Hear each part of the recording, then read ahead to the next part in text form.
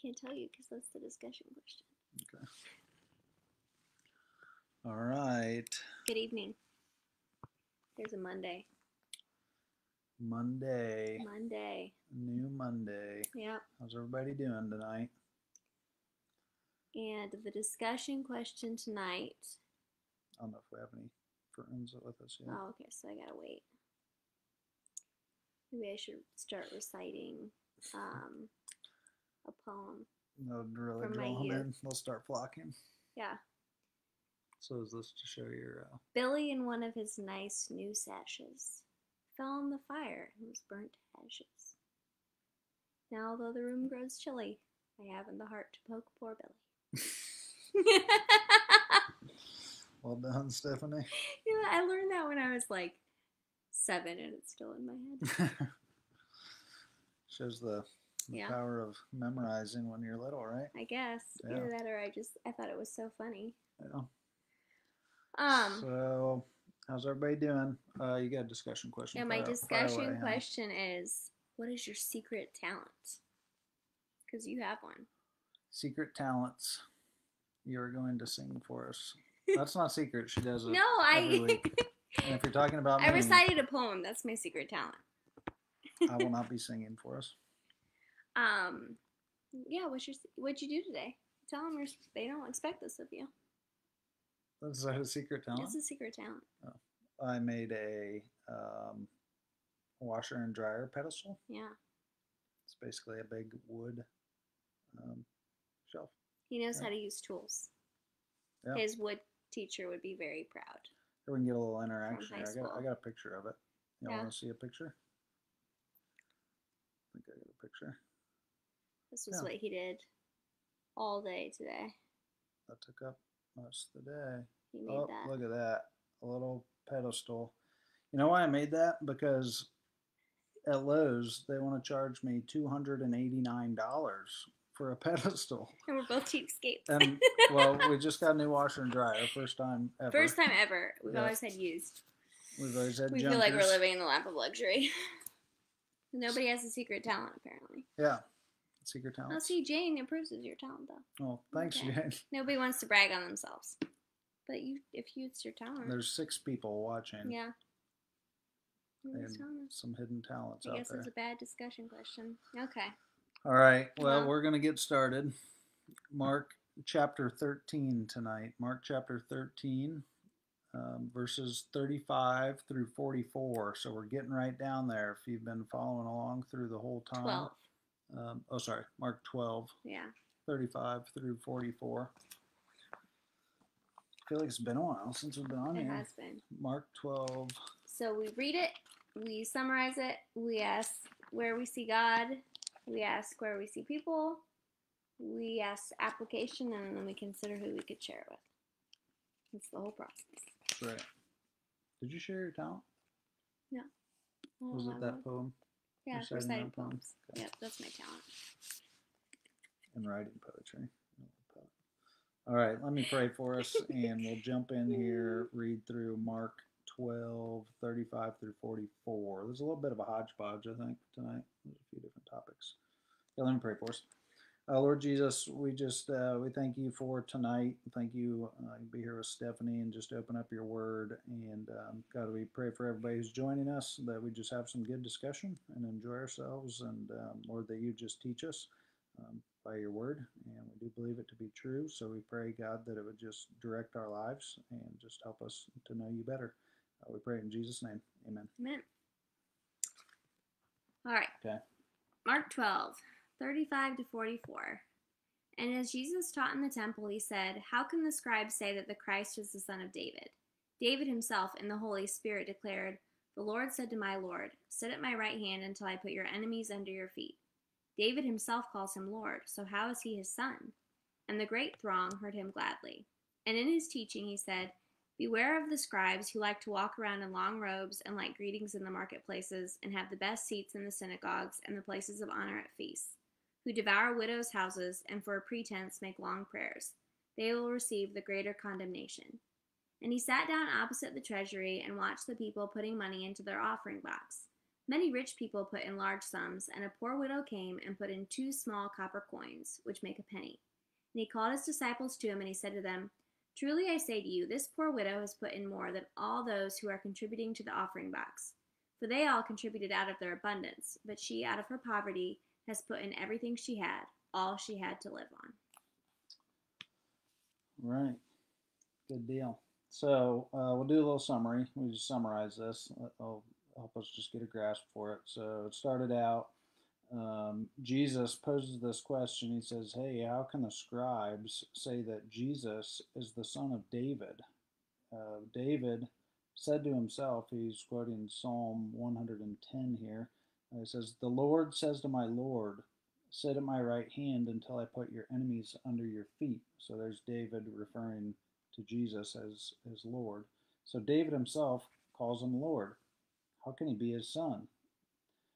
And then he talks about the scribes who were basically boastful and prancing around in the marketplaces with their nice clothes and their places of honor.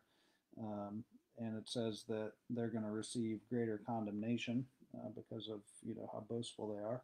And then we have this little section here on the widow's offering. So all these rich people put in a decent amount of money, but they're rich. And then this poor lady goes up and puts in everything she has. Just, 2 coins? And Jesus says that she's put in more than anybody because she gave everything. And the first question we ask about this is, what does it teach about God? And we invite you into that. So if you have any thoughts here on what this says about God, feel free to shout them out, type them out. What do you think, Annie? Any thoughts about God? He appreciates sacrifice and recognizes it. Okay. Where's that from in the text? The widow, when she puts in, those 2 pennies. So verse 44, like even though it's smaller than anybody else, he still recognizes it as like larger, really, than what other people were giving. She gave everything. Yeah. So even if we maybe feel like we don't have as much to offer, that doesn't lessen our sacrifice when we do offer what we have. Yeah, and I guess to contrast that, the Pharisees or the scribes, like they were appearing like they're doing all this stuff. They have the best seats. They're making prayers for the widows. They're wearing their robes around, but he's like, they're going to be condemned for that. Like they're not getting any reward.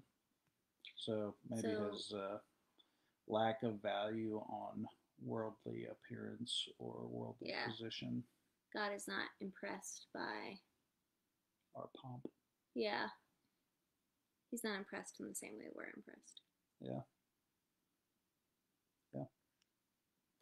And then this one about the Christ. Anything there? Any thoughts here? About Kim says more interested in quality than quantity. Yeah. Good. So yeah, the heart there.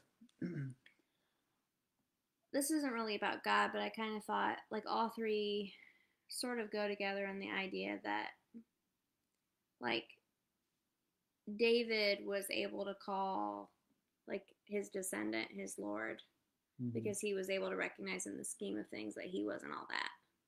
Which David was, like he was this huge, he was a man after God's own heart. He was, like the king. But yeah, he realized that he wasn't. And then you have the contrast of the scribes who can't recognize that, and so they're going to receive condemnation. And then you have the widow who is humble enough to give everything. Yeah. So they kind of do all fit together. Yeah. No, that's good. But that's more David's humility to say that. Yeah. God is more interested in our heart, says Tim. Yeah, that's good. So the poor lady's heart and the heart of those scribes, like it said, they who devour the widow's houses and for a pretense make long prayers. So like their intent there is not right. So I think that's a good observation. Yeah. Jane says he wants to give our all. He wants us to give our all to Him, and yes, as Tim said, He wants our heart. Yeah, yeah, not to hold things back. That's good. So, what about people? That's the next question we ask. What does it tell us about God, and then what does this teach us about people? Um, what do we learn about just the state of humanity here? Do you have any thoughts, Stephanie? I mean, I guess like with the widow, I'm sure she wasn't making a big show about going up there. Mm-hmm. Like there was probably a little bit of maybe like shame in her heart. Like she felt like she wasn't doing enough, but that she did it anyway.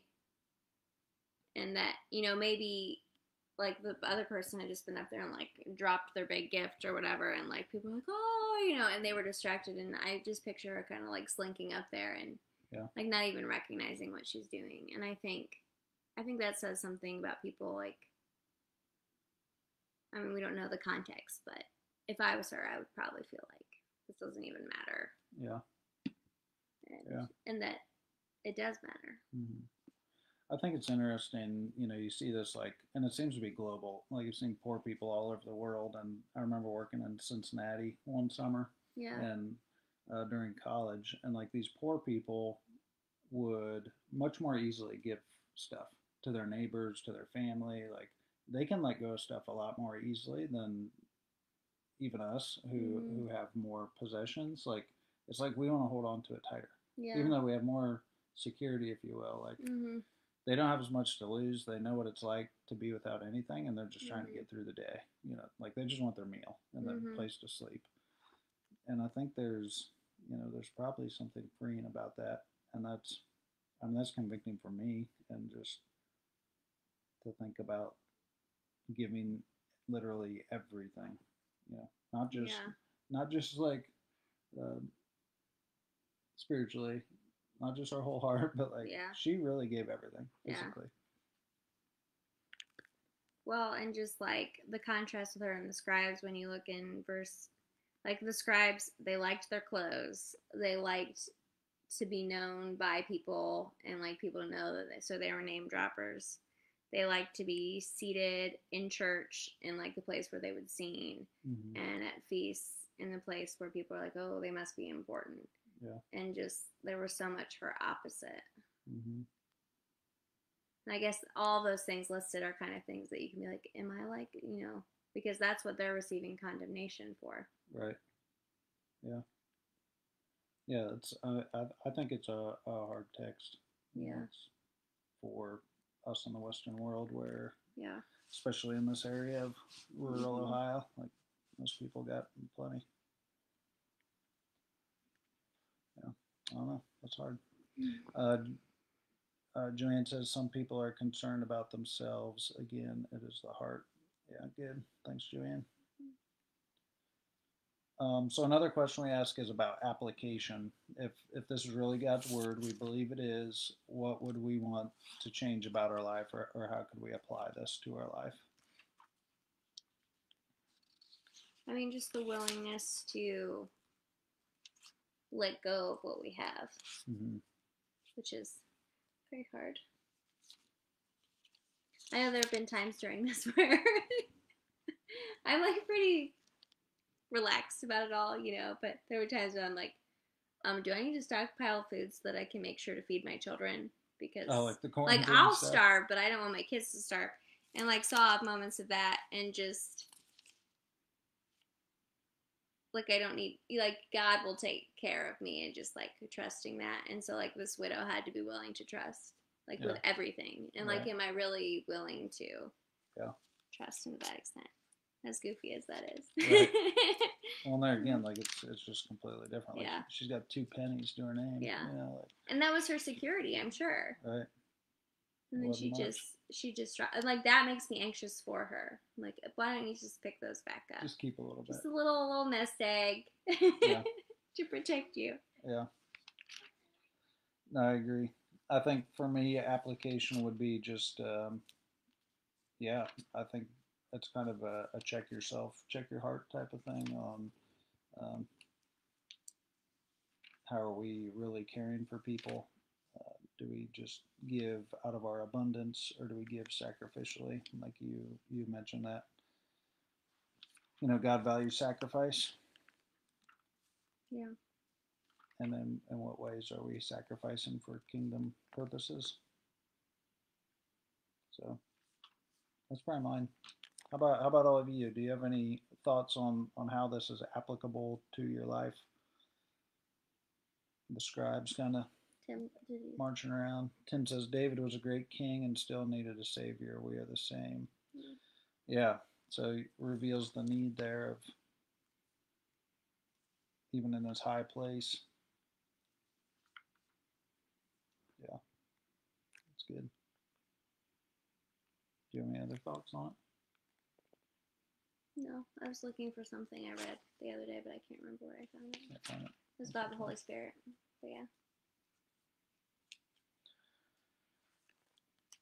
So it does. I can share a little story. Stories are good.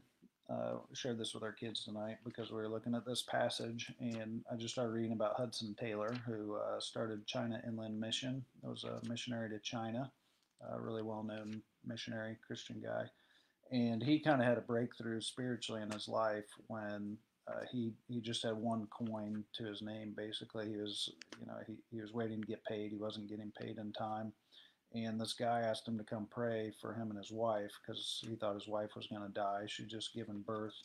So Hudson Taylor shows up at this guy's house, and there's 4 or 5 kids in the home. You can tell they're starving. This little baby's 36 hours old and barely living. The mother's appears as if she might die, and they don't have any food. They don't have anything, and he's got this one coin in his pocket. But it's all he has to his whole name. So it's probably like this woman here. And he wouldn't let go of it. He didn't tell the guy that he had it. He just kept it in his pocket. He did pray for him, but he said as he was praying for that family, he just felt so convicted that he wasn't going to give him the money. So then, after the prayer, he's like, I got to give him this money. And he gave him that last coin.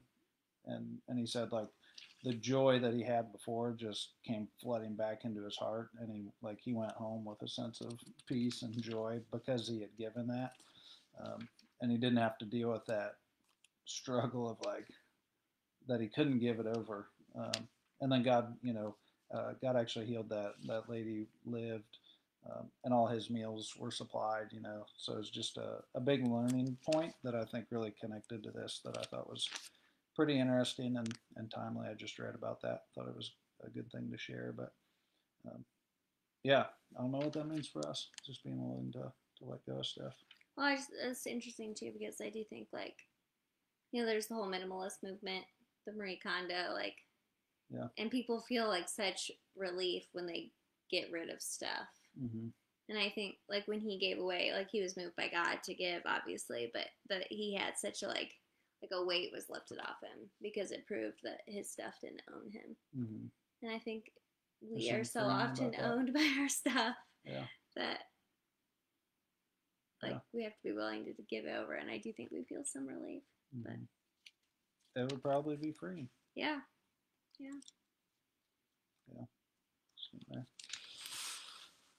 Yeah. Okay. Well, anybody else have anything you want to toss in there? Feel free. Otherwise, we asked kind of who we could share this with. So the story of David calling Jesus Lord. He was his Lord, but also his son. So that was a lot about who Jesus is. He came in the line of David as his son, but he was also God's son as the Messiah. So that's how he could be Lord of David and also son of David. We had the story on the scribes who were, boastful, and then the story on this woman who gave it all. So yeah, if somebody comes to your mind from that, just think about shooting them an email or a text message and share it with them. But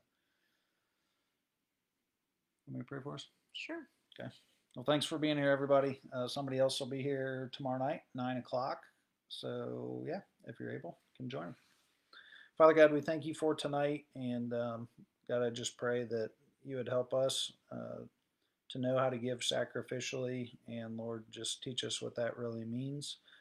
Just show us the joy in giving, and God, just help us to loosen our hands on the possessions that we have, and just to keep them in right perspective, and that we wouldn't be too possessive of the blessings that you have given to us, Lord. Especially during this time of coronavirus, there's a lot of people in need, maybe not right around here, but just around the world, God. So just lead us through that, I pray, and just, yeah, make us live like this woman who gave it all, that you'd be pleased with our hearts. So we just pray it all in Jesus' name. Amen. All right. Good night, everybody. Night.